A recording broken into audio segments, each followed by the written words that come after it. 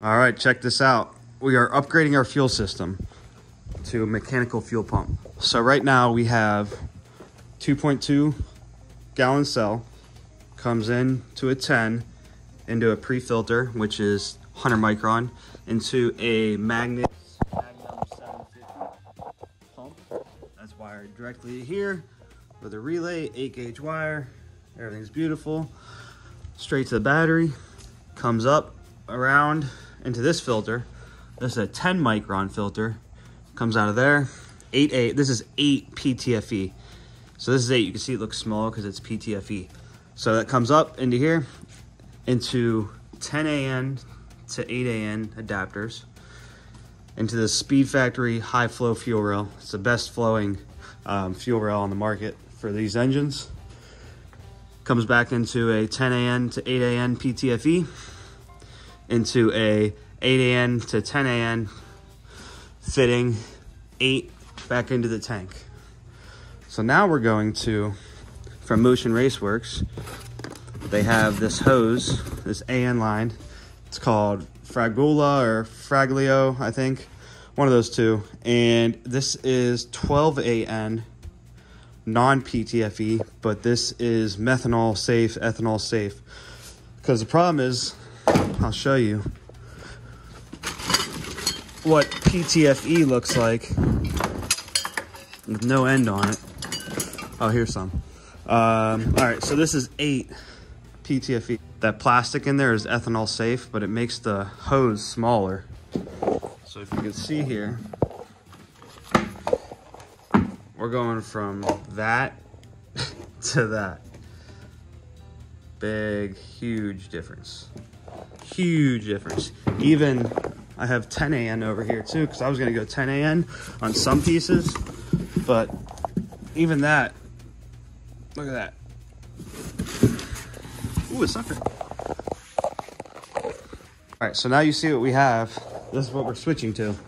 This is a Waterman 700 fuel pump. It does like 7 gallons a minute, and it is driven off of the cam right there.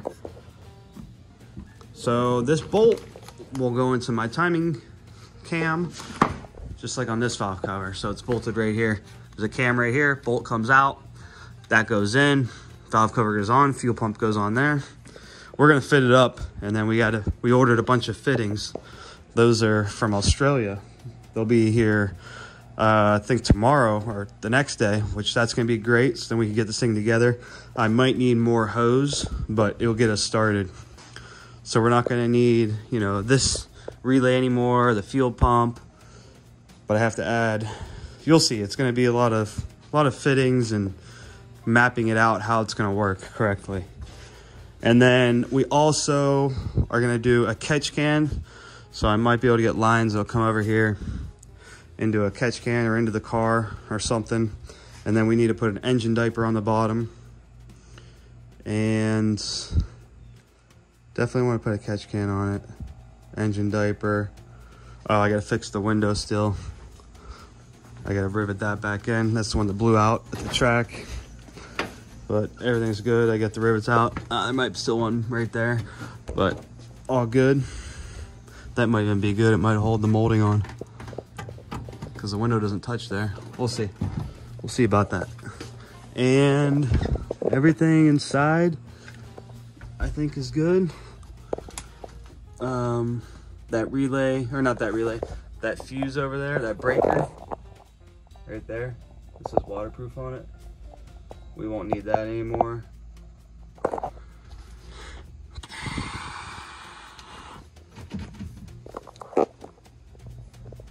That's about it. So let's get started. We have to pull this valve cover off, the harness out of the way, and then we'll start test fitting stuff, see how everything works. We're gonna be running from 8 AN to 10 AN. Or no, we're gonna run from 8 AN to 12 AN on both sides. And then these 6 AN ports, I think they are, we're gonna block those off. There's 4 of them. We're not gonna need those in our application. So I got these plugs, hopefully they'll work, ORB. And then I have 12 AN a 10 AN. Oh, these are for the valve. These are for the fuel rail. And then I have, these are for the fuel pump. That'll adapt it from the 8 to a 12. And we're still waiting, like I said, on all of our, we got speed flow fittings from Australia. That's what I was trying to say earlier. I don't know if I completed that sentence, but speed flow fittings. So if you see, for example, this fitting, it gets smaller on the turn, right? And even on a straight, they get, or like even on like a 180, they get smaller. So the speed flow, I'll show you when I get one and compare it. It's going to be the same diameter, circumference all the way down through the turn. So they should be a lot bigger and they flow a lot better.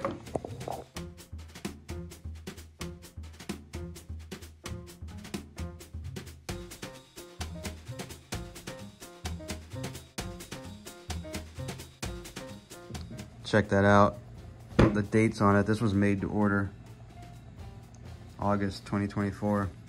The 700. So I got the fittings in. And then I blocked the other ones off. So let's take that valve cover off.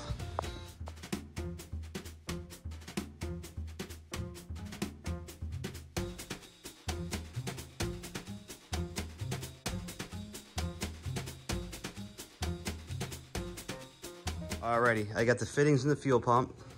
I got that valve cover off. I put it on the Acura, which is where it was initially intended for when I first built this car. I ordered this valve cover. I took it to powder coating, and it took forever. By the time it got here, I already moved on to this car. So it's finally going back there. This is a 17mm bolt we have to pull out. That holds the VTC gear, the adjustable intake gear. We're putting this in, which allows the pump to slide into it.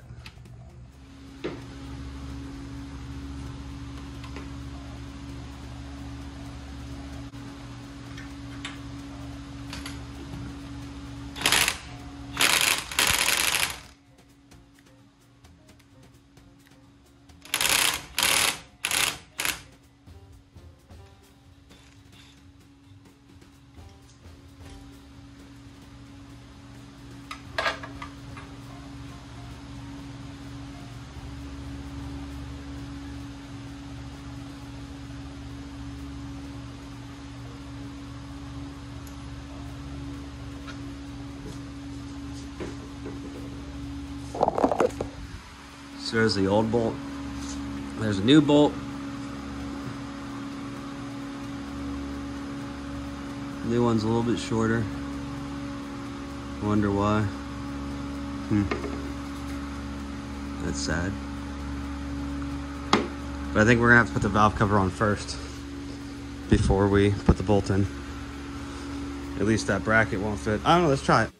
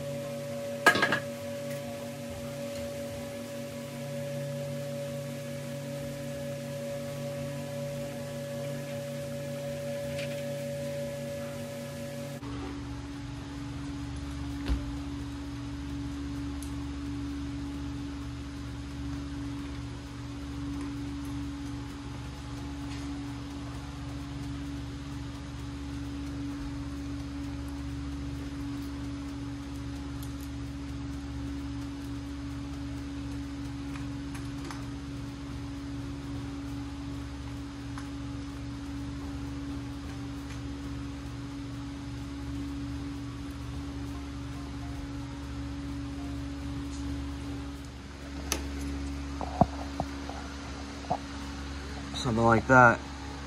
All right, Sorry if you could hear the fan, but it's hot. Every time I shut it off, I start sweating. So we're gonna come out, same thing. We're gonna come into our filter, out of our filter. So once it comes out of there, it has to come from there to here, so input. So it's gonna come into here, probably maybe a 90, I'm thinking, 180 out, and it'd be nice to go from here to here, but I have to add that filter back in. So I might come out, I'm not sure yet. I really don't know what to do with that yet. So once my feed's in, that'll be good, and that's the only line I'm worried about is this one to that filter, because this I'm gonna do the exact same thing, and we're good. So I'm trying to figure out the catch can idea. So I have this little thing that adds fittings to the valve cover, and then I'm thinking catch can over here somewhere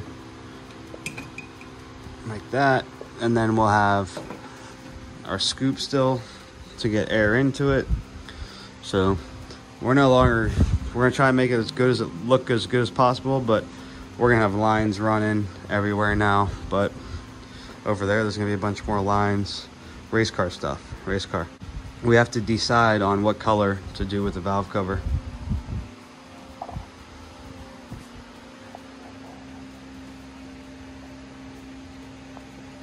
That's gonna work out great. I put a screw in it for now, just to see if it fits. And then we're gonna have our fuel line that'll run with this.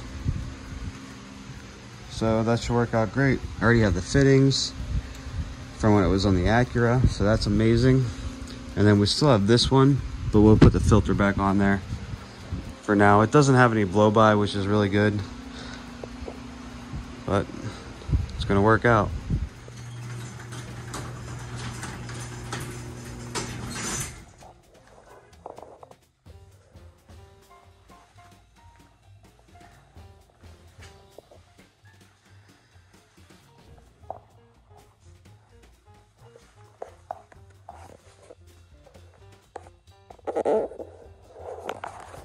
Alrighty, so I had to order some shears to be able to cut this, and look how good it cut. This is the right side. Yeah, see, it cut it really good. I don't have to use a grinder. It'll work really good. Beautiful. So I have to drain this fuel out, and we might take off the intercooler so we have more room, but we're gonna start making some lines here. I had to order a couple more fittings, just one straight and some adapters, but we should good with everything we have, so hopefully this works out.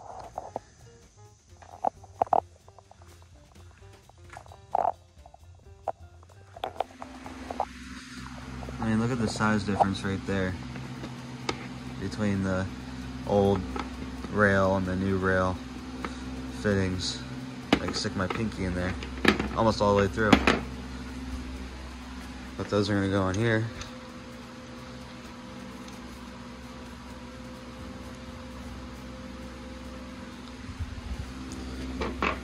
And one over here.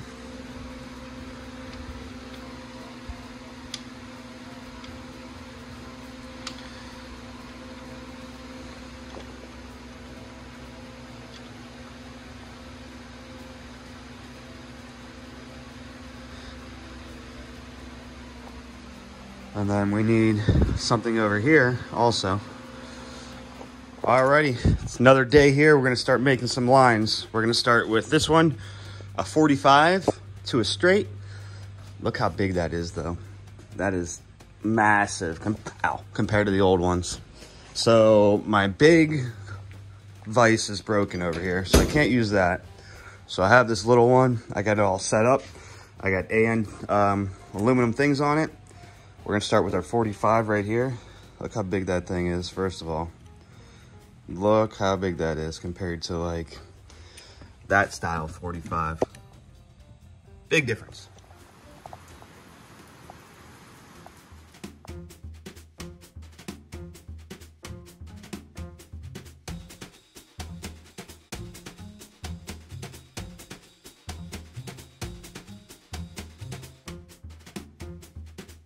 So one thing I'm noticing with this adapter here is these screws, these bolts go in, if you don't lose them.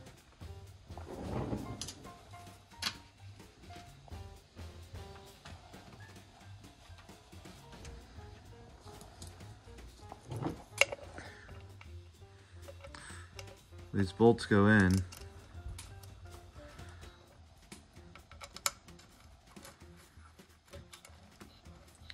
And they eventually bottom out, right? Because they hit the valve cover.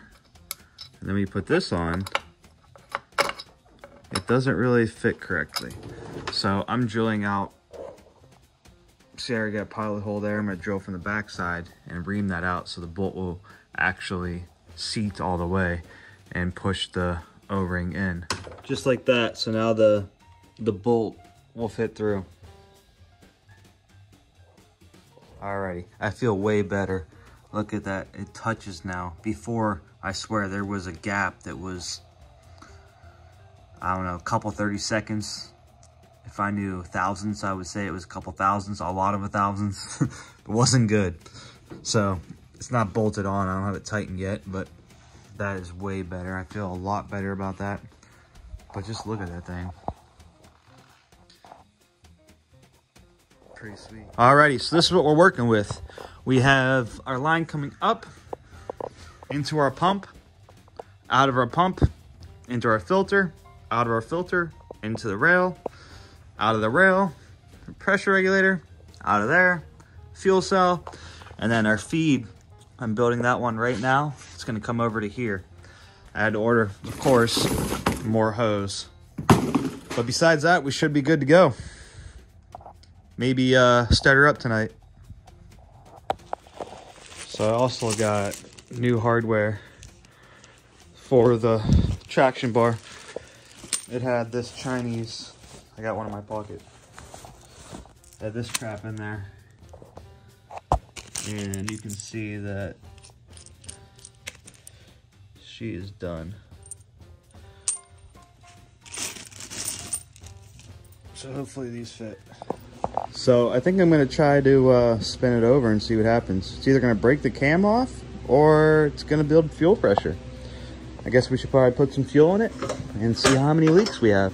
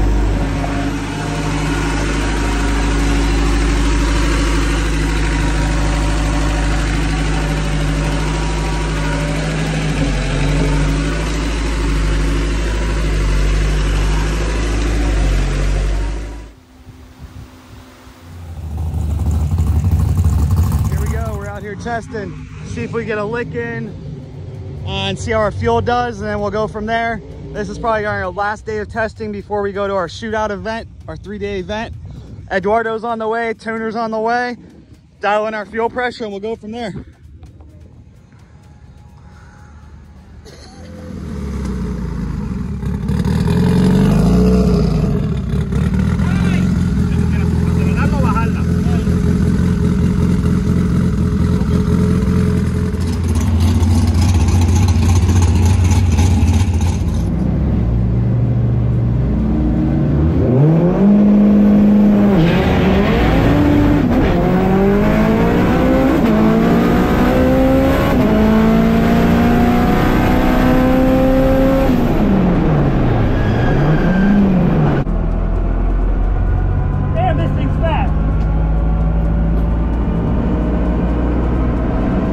So we went 967 at 149, back on par with our best time.